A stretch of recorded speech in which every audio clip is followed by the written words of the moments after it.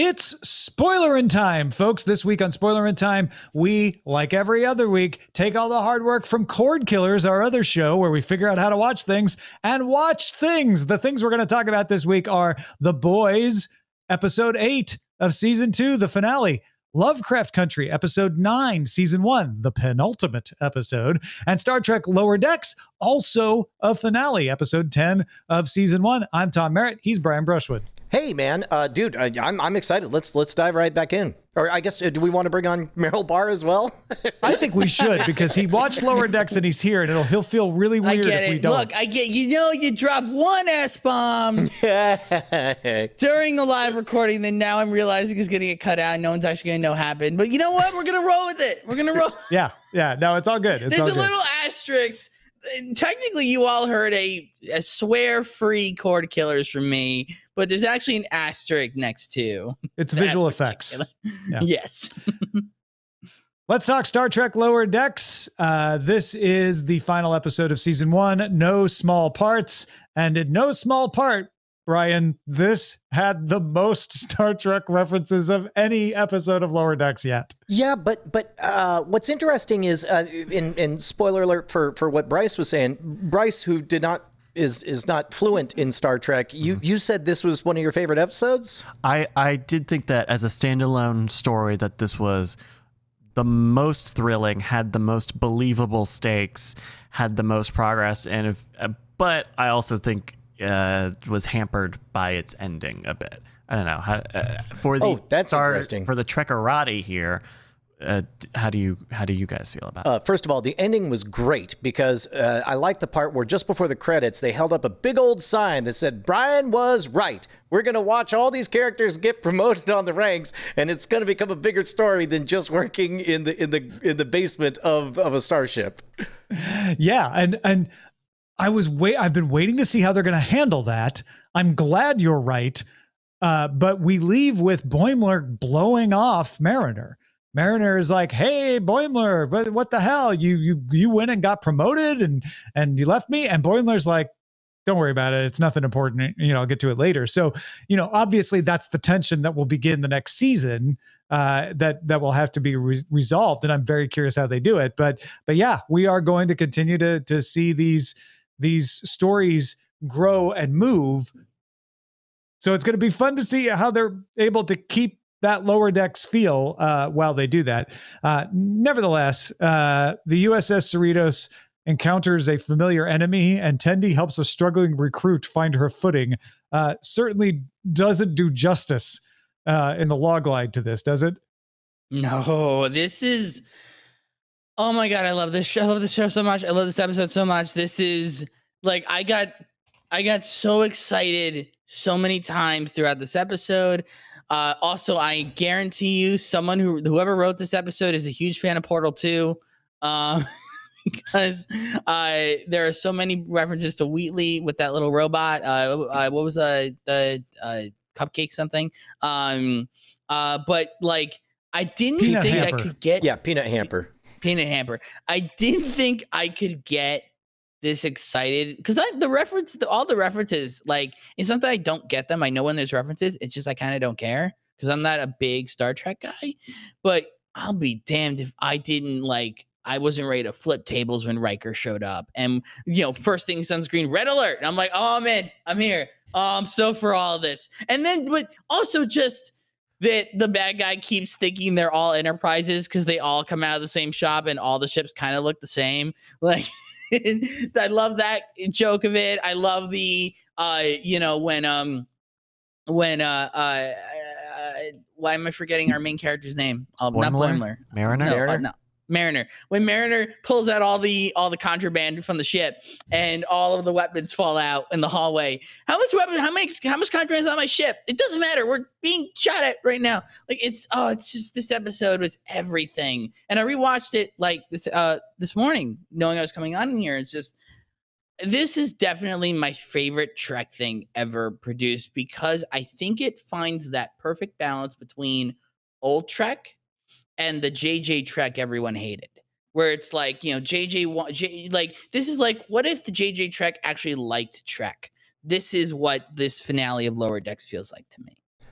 The Pocklids, which are the enemy, were the ones that kidnapped Geordi in the Next Generation. And so I couldn't tell if it was one or both of what you said, Meryl, where they're like, oh, all the ships kind of look the same, but also the Pocklids are dumb.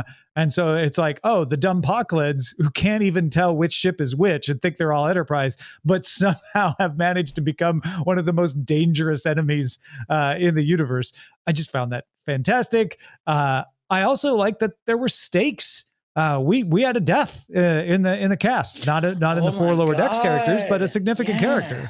And also a character I rather liked. Yes, he was a one-note joke every single time, and there probably wasn't going to be a lot of development with him, but every time he did his one-note joke, it delivered, and usually it was a surprise punchline when he comes in and breaks Boimler's violin. In an alternate universe, Star Trek plus jokes, I can't think of an easier setup where you could have gotten away with making everything out of rubber, doing a total reset, no matter what happens, decide that there are no consequences or anything. But I 100% believe that dude is dead. He's dead and gone, and Boimler is off the ship, and it's going to be a while till they get together. It's like they are choosing to walk the hard path, and they didn't have to. And that's part of the reason that the storytelling is I'm just in love with all of it. If I'm not mistaken, I believe this was an intentional Easter egg, because I believe this is directed by one of the guys who worked on Rick and Morty, right? The show is created by Rick and Morty. Rick and Morty alumni. So Mike McMahon is the creator. Barry J. Kelly directed this episode. Okay. There's a character. I know there's some kind of crossover, but I believe it's Dan Harmon's assistant is named Steve Levy, and they definitely had a character that they went out of their way to say his last name was Levy and his first name was Steve, and he was just there. Like I have to think that was an intentional cameo that they did, and possibly even voiced by him. For all I know, I don't know. You know what really sells me on the death of our guy is when the ship explodes, he's smiling, and that's that kind of death you give someone who's not coming back. Like I'm dying in battle, like I always dreamed I would, because I'm a warrior. And it's like, oh, dude, hang on, baby bear. This is here's the thing: if they bring him back, they will have undermined a perfect exit for that character. I don't believe that they'll do that. I will be very disappointed if he comes back in anything other than a memory or a flashback or something like that. Or maybe a holodeck thing or something. Yeah. But yeah, he had the best day of his life, right? Yeah. You know, you wouldn't want him to go out any other way. He got to do all the things. At what point during the episode did you realize, oh my God, they're just going to do a straight up badass Next Generation episode? Yeah. When they blow up the ship. Oh, you mean at the end of the episode? No, at the beginning. You mean at the beginning, at the very beginning. Where they No, it definitely, because it starts with the big reveal, right? That should have been the dominant piece. We haven't even mentioned it yet, that Boimler accidentally, tells everyone in the bridge that Mariner is the captain's daughter. Which, blows their cover.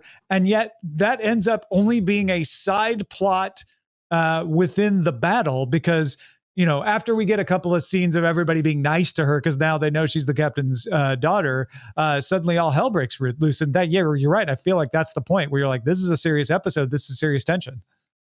Like the stuff with that. And my favorite thing is, Boimler finds out at the end of episode 9 that it's mother-daughter, and then they don't like hold on that reveal. It's, first scene, first act, boom, finds out, and then it, beam him up, and then he's screaming and crying in front of the captain on the bridge. It's like, God bless them for not holding back on that. I was so... you don't think that they've held this back the entire season? Well, they held back the reveal, but they, they're usually once you have Boimler find out, you would hold on that for like a couple episodes. I mean, they went the first 3 episodes, so they mentioned it in the first episode, and then they never even referenced it in the second episode, which I really appreciated because it wasn't like they teased it every single episode, and then finally, after this tantric wait, we get the release. It was like kind of not a thing for the bulk of this season, and then they sort of ramped it up last episode by reminding us that it's even a secret and that it's a big deal that Boimler even found out. And then they resolved it the very next episode. So I didn't feel like it was held back too much.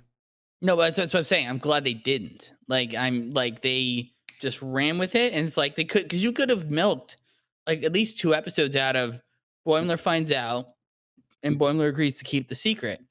And then immediately it's nope, Boimler screwed up and now everyone knows.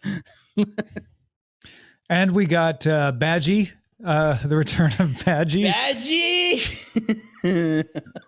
This episode's just so great. Like we mentioned the Jonathan Frakes, Marina Sirtis appearances, voicing their old characters at the USS Titan, which honestly, this isn't even a thing, but I was like, why do they have the movie era uniforms on still when the Cerritos folks all have these new like piping oriented TNG like uniforms? But whatever. I don't even care. It was super fun. Was this the one where they made the reference to the Enterprise? Yes, series. Yes, they were heavy on the. He mentions the Star Trek TOS, and he goes, which is what I call it, and he doesn't say the original series. He has those old scientists or something like that. Yeah, and then likewise, they also reference the song. It's like, oh, I've been reading up on the journals of the original Enterprise. It's been a long road getting from there. They to sure here. did have a hard time getting from there to here to there. Yeah, right. Yeah. Also, we have to talk about the fact that Rutherford lost his memories. Oh, that's right. Right. With the more stakes, right? Yeah.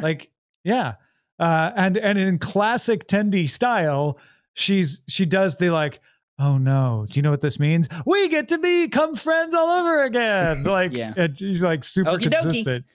Yeah. It's this show is just so good. So good. This might be the only show that I've seen in COVID world that I will actively seek to rewatch over the holidays when I'm looking for like a Ted Lasso. Good.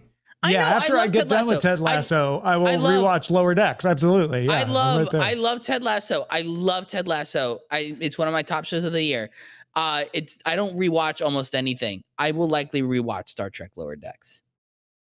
All right, folks, that is Star Trek Lower Decks, the finale, no small part, episode 10, season 1. We're going to bid adieu to Meryl Barr. But Meryl, before you go, let folks know where they can find more of what you're doing these days.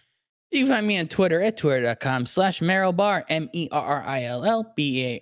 That's the best way to keep up to date with all my stuff. There's nothing I can talk about right now. There are things happening. I just can't talk about any of them. And you'll hear about them when I can talk about them. There you go. All right. Thanks, Meryl. Let's talk about Lovecraft Country, episode 9 of season 1, Rewind 1921, dominated pretty much by the crew heading back to 1921 Tulsa in an effort to get the Book of Names so they can use it to save Dee, who they temporarily got Christina to help reset the spell, but it won't last. So they need to come up with a more permanent solution. Also, Tick has agreed, in order to get Christina to reset the spell, to go back to Artem with Christina, who needs all of his blood so she can become immortal. Yeah. What's funny is I think she said, I need his blood. She didn't say all of it, but I had that, what I assume is the same thought, which is like, can he just donate some? Is that enough? Yeah. No, when she's talking to Ruby, she's like, I'll need his blood. And she stops, and either Ruby says something and then she says all of it. But yeah, she does come out and be like, yeah, no, he's not going to survive. I can't remember the exact words, but it becomes clear. Yeah. But they're like, and in case you're wondering, so do you remember when we just started this series? It really had an anthology feel, those first few episodes. And now we're in this kind of weird hybrid stuff. This one, I felt it a lot because it was the first 25 minutes was all connective tissue to other episodes. And you had to have seen the thing to understand why Ruby is able to do this. You had to have seen the previous episode for the D stuff or whatever. And then the last 30 minutes are a total, I don't know, kind of like a remembrance. Like let's go into the dad's memories of that time, and then it was totally kind of in a bottle. And yeah, they got the MacGuffin and then got out. I don't know. This one just felt. I felt this disconnect between the two halves of it. I don't know if I would call it pacing or something else, but there is a problem with this series in getting you to have momentum as a viewer. You can work through it if you like enough of the characters and the storylines. You can work through it because it's all there and it's all good and it's all connected. But because sometimes it's an entire episode in another dimension, or an entire episode in a flashback in Korea, you never seem to get enough rolling for me. And my wife and I talked about this. We both feel the same way on it. You never feel like I'm in the story and I know what the mysteries are and I'm ready to find them. Not that you don't know what the mysteries are. It's just, you keep getting distracted by oh, well, now we're going to look at this. Now we're going to look at Ruby's story. And yeah, I think they might've been better served to either go all anthology or, like I said previously, follow more of the book's structure and say we'll do 3 or 4 episodes on this story. Then we'll just stop and we'll do 3 or 4 episodes on this story, and it'll interconnect, but they will be self-contained, because it really does feel like it stops and starts a little bit. And sometimes it's a straight ahead narrative and sometimes it's anthology. You know what it reminds me of is, and I think that's sort of the same thing that makes it great is also the same thing that might make it difficult on some episodes, is it's a bit like reading an anthology of short science fiction stories, in that some will be your jam and some will not be your jam. And and it's like that pivot from last week being a straight up, one of the threads being a straight up awesome, terrible, monster is going to get you horror movie. And then this, a time traveling remembrance of a terrible riot. I mean, I like your phrasing of momentum. It's hard to feel like we're buckled in and we're in the groove when at any moment we're taken out of it. And I really felt at this episode was okay, so are we in the groove or are we pausing to go hit the reset button where all of a sudden everything's in a bottle halfway through an episode?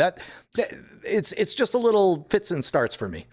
That said, I enjoyed the first half of the episode well enough. I felt okay, we're making progress. Christina's revealing more of her plan. Things are coming into place. They have a plan to get the book of names. I really liked the second half. I got swept up and no longer was thinking about where are we and why do they need this anymore. It was okay, we're in Tulsa and they need the book of names. Great. Simple. Well, let's get to it. And I got swept away by that more than I usually do in this. And that's a testament to the fact that they have built up really good characters that you understand and sympathize with and are complex. And I thought they did a great job of, subverting not only Tick's, but I think the viewer's expectations of his father, Montrose, within the story that he's telling, where I thought that the things Montrose was hearing was him remembering punishing Tick, and then it turns out that it's not. He's remembering his own father punishing him, which explains how he treated Tick. And then there's did you and your mother, who was my real father? Well, biologically, George was your real father, and that's a big revelation. But also, I was your father for this reason. I loved all of that. I thought that was all great. That's interesting because I keyed in to the moment they time travel, and they did make a moment. I was like, okay, what rules are we playing under? Because there's various interpretations of what the rules of the games are. And they eliminate the many worlds one, so the Infinity War type stuff where it's just hey, do whatever you want. There'll be no repercussions. They're like, no. You have to have everything be fine. But the question is this more Back to the Future or frequency rules where you can change things, but they could be for the better? Or instead, it does one of my favorite sets of rules, which is it is impossible, do whatever you want in the past because it is impossible for you to mess anything up because it's already happened. And so there's sort of that moment where it's okay, so that's what you went with, which makes me think of there's some young adult book I read when I was in 8th grade where I've never seen it again, but somebody time traveled, and the advice she was given, like, can I change the past? They're like, yeah, you can, but you won't want to. And so, like, in the past, she picks up a vase and she goes, I could smash this right now. And she's like, but it's a nice vase. And then she sends it back. But anyway, I was more keyed into, like, what rules are we playing by? Sure. And I did love that they went with my preferred but harder to tell a story within rule, which is like, no, all of time is fixed. We only perceive it as moving because we're humans. And no, you can't go back and change things because that's just how it happened. And yet you'll feel like you have free will still. And so that moment when he's like, so, but your stranger isn't coming, and he kicks the bat and realizes like, oh shit, I'm the stranger. Yeah. This is great. Like, I love that. I was cheering at that point. Also, man, that is a brutal beatdown. And I respected the fact that, like, the fourth head he smashes in, or actually, I think he just hits her in the back, is a girl. And that's not, that was an intentional decision. Of course, they didn't kill her. You see her very safely. She's like you very the cobra. Clearly see her scamper away. Right, later. she's like the cobra who always parachutes out of the G.I. Joe exploded airplane. Right, yeah. But here's what I'm hoping for next week. I hope that the things that did make this work were the payoffs of like, oh, because we know this about Dee, because we know this about Tisha, because or Letty, because we know this about Tick, these moments were deeper and they paid off. I'm hoping next week is just one big explosion of payoffs where they're like, yes, we know we did anthology stuff and we left a bunch of threads, but the Korean girlfriend's going to come in, and we already saw the dimension play into it with the time travel, but maybe there'll be something else from that. Like, I just want to see all the threads come back together in some masterful storytelling. That would tie it up really nicely for me. I think about the museum thread that they left open when we talked about that episode where they go down the one path and Tick is saying, well, it looks like someone went down another path. I mean, that's clearly, now that time travel's in play, that's them, right? That's going to be them, it could be, for some reason, going down that other path. And also the lady that got away, she escaped. Where'd she go? Is she going to come back into the story? Yeah. All right. So that's Lovecraft Country, episode 9 of season 1. Let's talk about the finale of The Boys, season 2, episode 8, What I Know. We saw a battle. We finally saw like a major superhero battle. I know I'm jumping like right towards the end, but we got a battle between Starlight, Maeve, and Stormfront.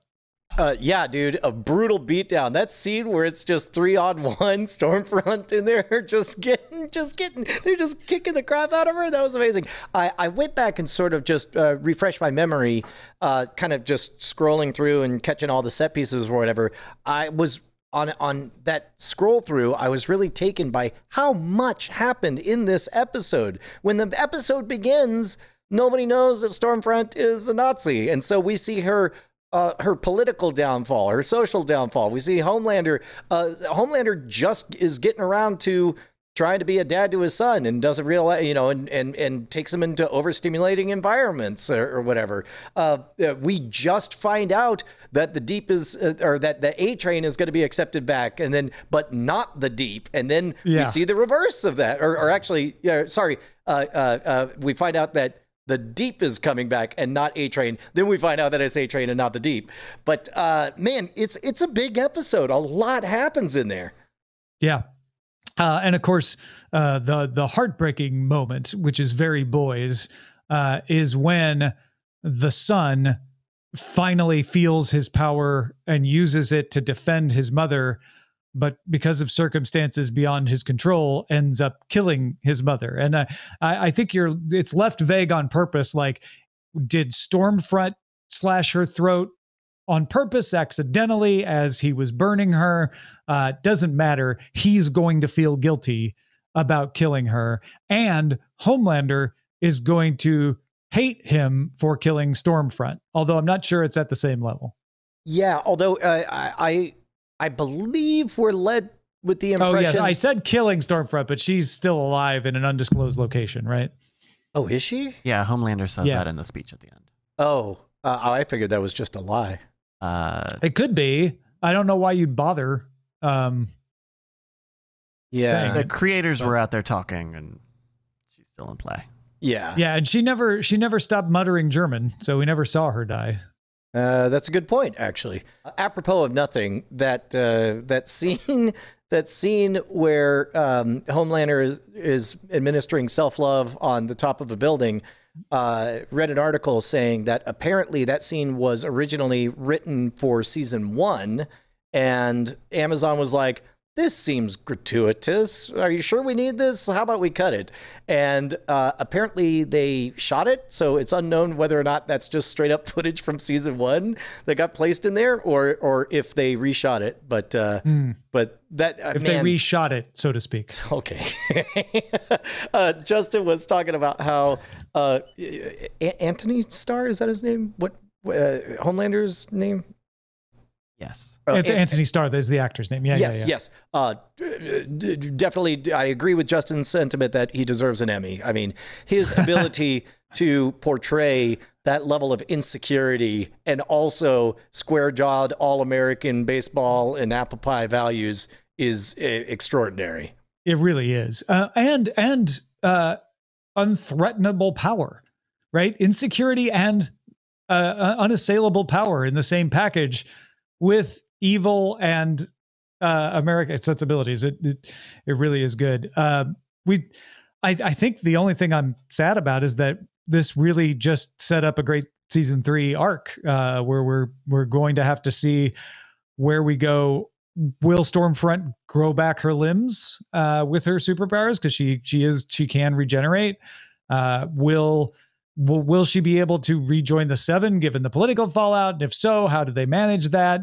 And now that Starlight has effectively outed herself, and Maeve outed herself as anti Stormfront, who assaulted Stormfront, how long is that facade going to be kept up? We see the facade propped up at the end. This, like you said, had a lot of stuff happen, and it really left me excited to see how it plays out. It's interesting.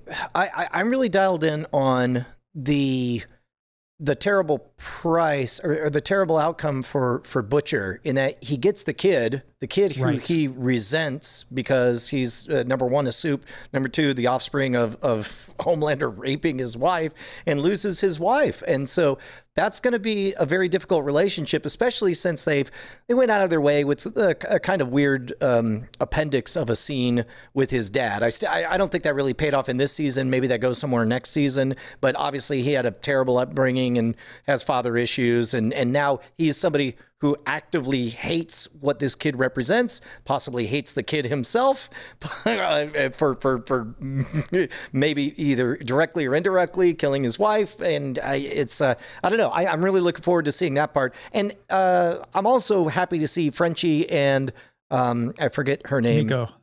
Kimiko being friendly again. That warmed me up a bit. Yeah, America's sweethearts, Frenchie and Kimiko. Neither one of them are American. I love that. I love that relationship as well. Is this also the episode where we see Mother's Milk going home? I guess that was somewhere in there. Yeah, that's right. We do. And he's not going to stay home. You know that. We know that. We all know that. He's too awesome to stay. Sorry, man. You're coming back on the team with Billy Butcher. Yeah, man, I'm glad you reminded me of the Billy Butcher thread, because there's another thread where it's like he's stuck raising a son he didn't want around. That's the whole reason that Becca didn't go with him. He's paying the full price and getting none of the buffet. Yeah. And came right up to the moment of betrayal where he would hand him over and then stepped back. Yeah. So two little things seem fairly toothless. The implication that Huey's just going to go into a life of politics now. I mean, he's going to be back. He's going to be back with the boys in about 5 seconds. Of course. I felt like that was consistent with Huey. I could see Huey like, man, now that this is all over, I want to make a difference, and I'll join AFOC's campaign to do that. And now that we also know that she is the villain who popped all the heads, he doesn't realize that he is going into the belly of the beast, that she's a soup. And she has the political position because she's that she's the czar for the soup. What is it? Agency. A task force or whatever. Yeah. Like she's, in fact, the opening of this episode is she's the one talking to the guy who's overwhelmed and like, what's it going to take? We got to do something. We got to keep him in check or whatever.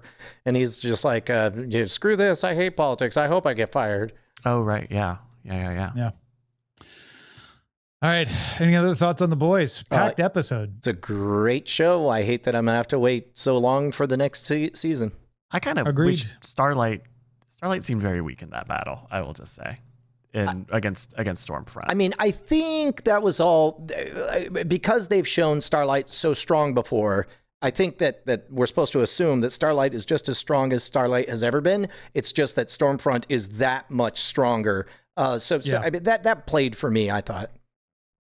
Yeah, because she gets some good licks, but Stormfront has been built up as like the ultimate superhero, right? Which is why she and Homelander pair off, because he is also the ultimate superhero as well. A Gambling Man points out in the chat, yes, they very gratuitously took 5 minutes to explain why there's so much Billy Joel this season, and I didn't care for that scene. They didn't need it. As far as I'm concerned, like, he likes Billy Joel. I loved that scene, and I've had Only the Good Die Young stuck in my head ever since, so it's fine. All right, next week on Spoilerin Time, we've had a couple of finales today, so we got a new schedule coming up. We will, of course, do the finale of Lovecraft Country, but we're going to catch up with Fargo. So if you haven't been watching it and you'd like to join in, episodes 1 through 4 of the current season of Fargo, the one with Chris Rock, check that out. We'll be talking about episodes 1 through 4 of Fargo, and we'll be heading back to the Larry Sanders Show in season 6. We'll be talking about Larry Sanders Show episodes 5 and 6. We love your support. Thank you for stepping up. We know it's hard for a lot of folks out there, but we got you guys stepping up and being willing to support us and make the show still happen at patreon.com/Cordkillers. Thank you for that. And we will spoil you again next week.